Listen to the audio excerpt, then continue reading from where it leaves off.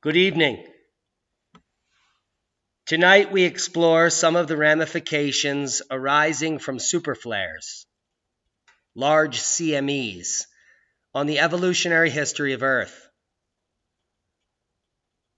We propose that the most powerful superflares, or coronal mass ejections, can serve as plausible drivers of extinction events on Earth, and that their periodicity could correspond also to certain patterns in the terrestrial fossil diversity and the proxy record of ice ages. The entire geologic record could simply be a record of these cosmogenic events. The sun superflaring at regular periodicities. Now, if this is true, we've just come off of a superflare, and thankfully it's over for the next 100,000 years. The major superflares correspond to these upticks.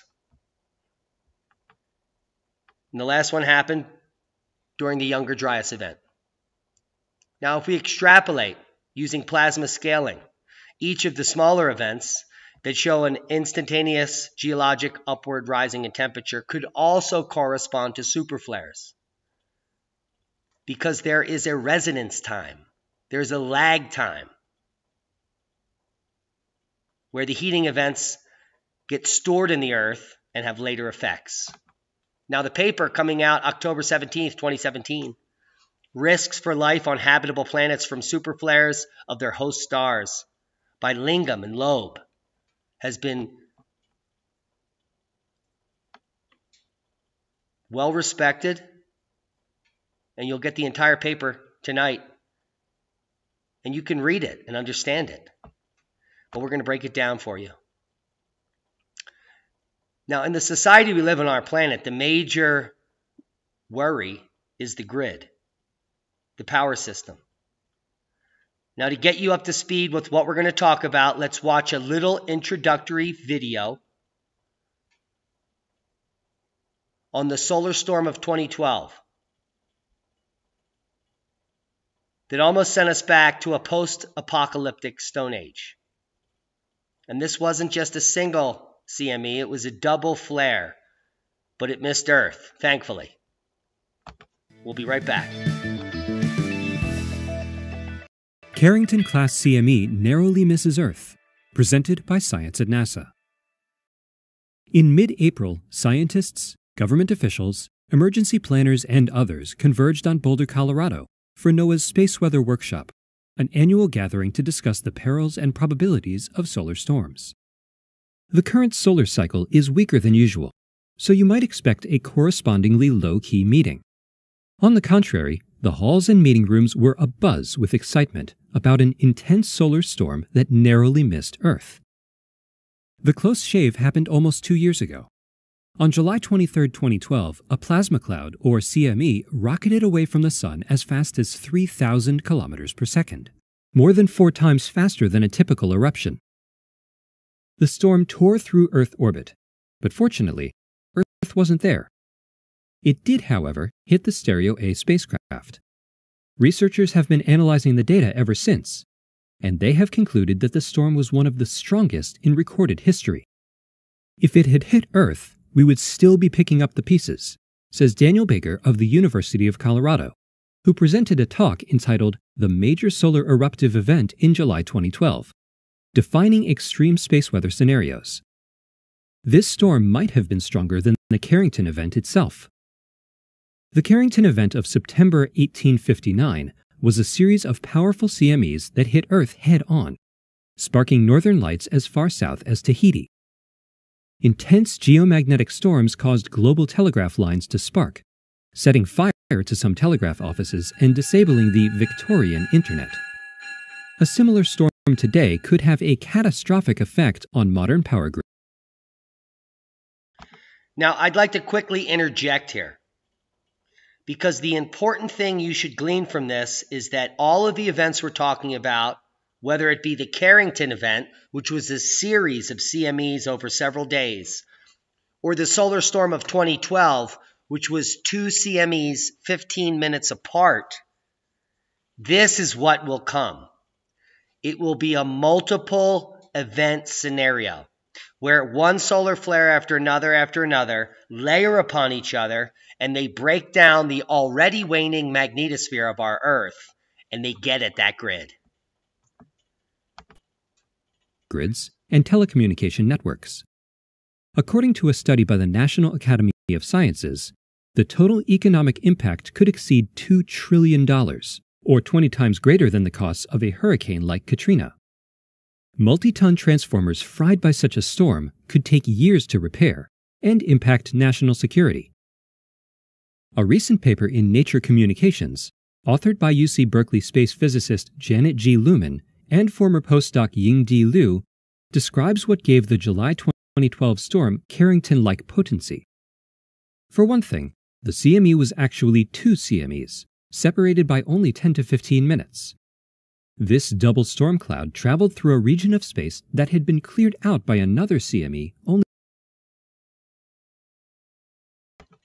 Now let's discuss the resonance effect here in the ripples. You know about the galactic sheet that we talk about, which strikes off these storms. This is a different scale of the same thing that comes from the Earth. This is the sheet from the solar outburst of multiple events. And it is these multiple events, these ridges that ride behind each other, that come in to take out the grid.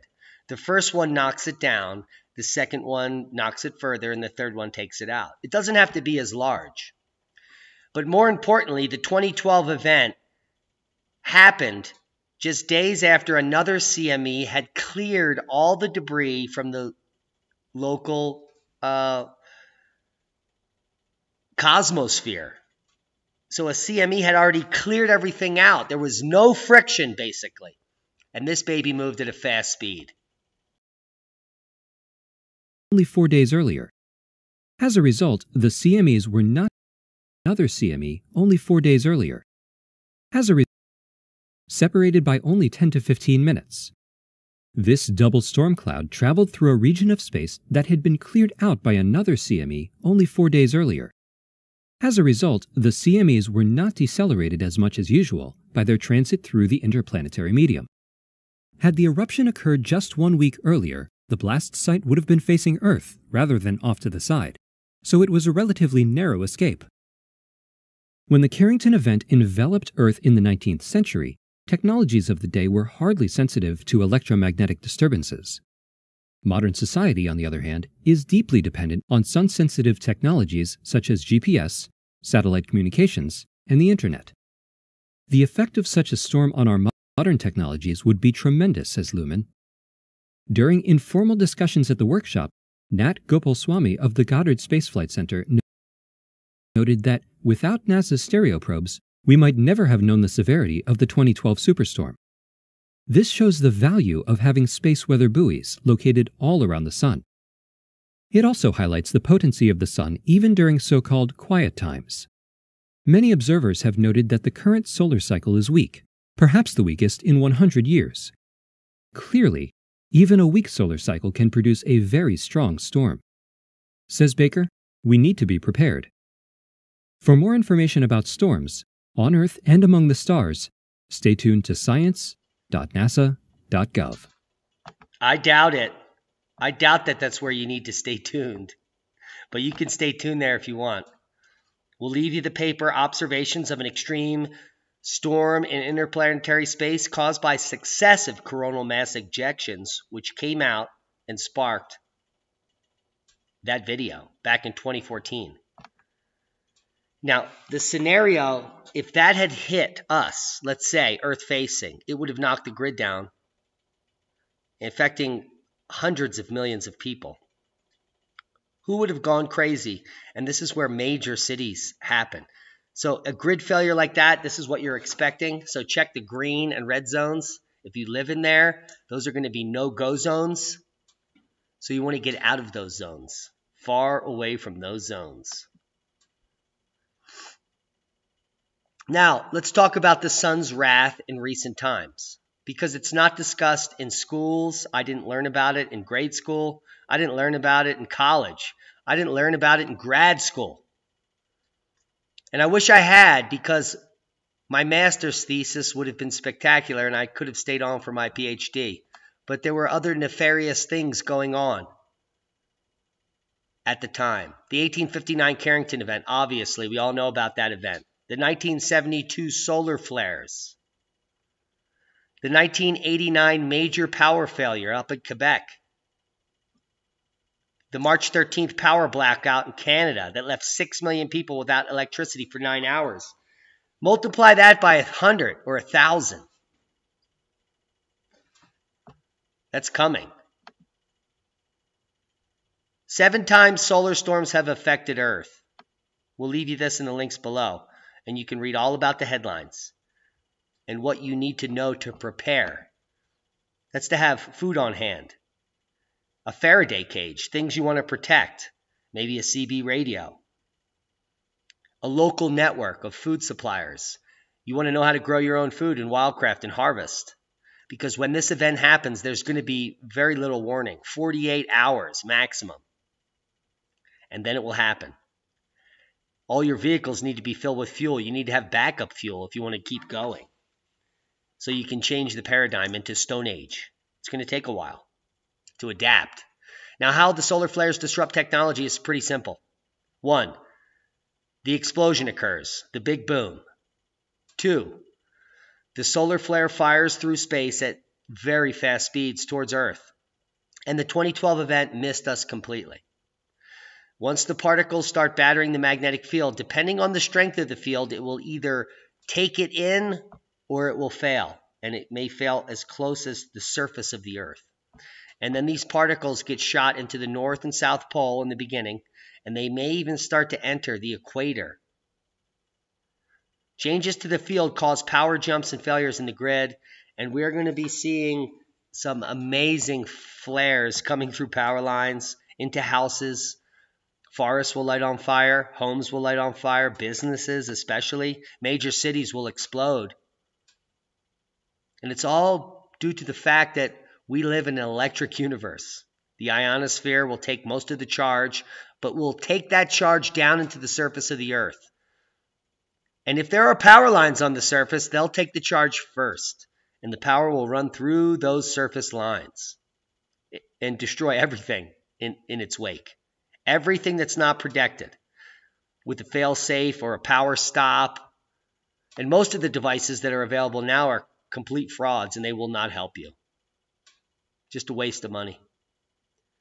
You need to be disconnected from the grid, far away, 20 meters, wrapped in foil or a Faraday cage, wrapped in another Faraday cage, and then you may be safe from these major events. But otherwise, you're doomed. If you live in a major city, fires are going to be the #1 problem initially. How can you protect yourself from the sun and giant flares? Move away from major cities and infrastructure. The initial map we showed with power grid failure. Where is it? No. Man, I had to pick every one, and I still haven't found it. I might have erased it. There it is. So these zones where you see big transformers and power stations, those are the danger zones. During a solar flare, these regions will light up locally, and then you're going to get forest fires and burns. There's literally no way to protect yourself because the biggest problem is the satellites. As Elon Musk shoots 60 a day up into space or whatever he's doing, there will be hundreds, if not thousands, of objects entering our atmosphere and crashing down on Earth, starting more fires and even killing people. And many people are talking about the solar micronova of 2046. Now, I respect Doug Vogt and his research and other alternative researchers, but this date holds no credence in my mind. I know the proxy data. I know that the major solar flares, if they occur every 100,000 years. And the last one already happened. So I'm not worried about a major solar flare. But minor solar flares may occur based on the proxy data every 26,000 years, may be triggered by the galactic current sheet and the magnetic reversals that we're well aware of. And these events are way minor compared to the major event which took place 12,700 years ago. So if you get anything out of this video, it's that the next event is not the event that's talked about in the Bible or any of the other events. That happened 12,700 years ago, and it's over. We're expecting a more minor event to happen now. And in fact, we are on a sea level fall surface where a glacial event occurs.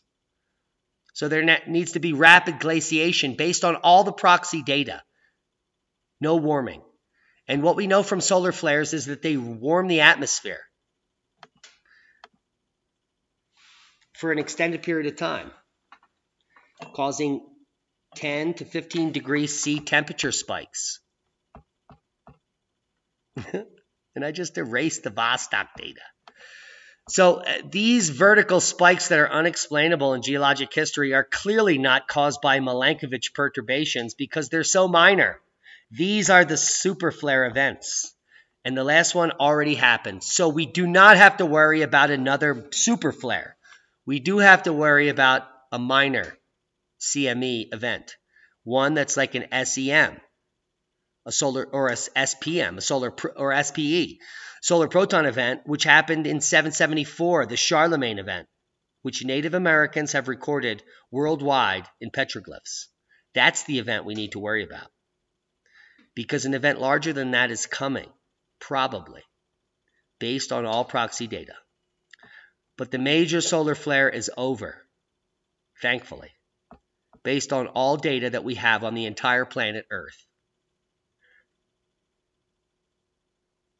Prepareattheranch.com, it's coming. And the fact that you know that it's not the big one, you shouldn't be bumming. Here's the data. We're on the left. 0 point. The last major solar flare happened during the Younger Dryas event. Before that, 140,000 years ago, and every 100,000 years prior. And these events, the proxy data, which I have never been able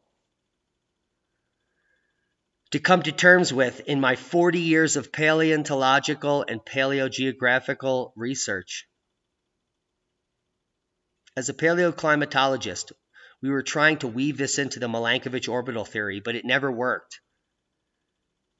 But with the new data, we can now assume that the orbital perturbations of our planets in our solar system are driven by the solar outburst of our sun, the major driver of climate. And that it's the major superflares every 100,000 years when we hit the galactic current sheet that take us out. And the last one just happened 12,000 years ago. So we're good for 80,000 years where we can build the new society that we want to live in. Hope you got something out of the video. There may be a minor event coming, and it will destroy the grid. Send us back in the Stone Age, and we will rebuild. Will you join us on the journey? I hope so. Thanks to all of our one-time donors, all of our supporters, and everyone that shares this video. This is the most up-to-date information you can get. We probably won't all die in 2046. That event already happened. So, stick with the facts.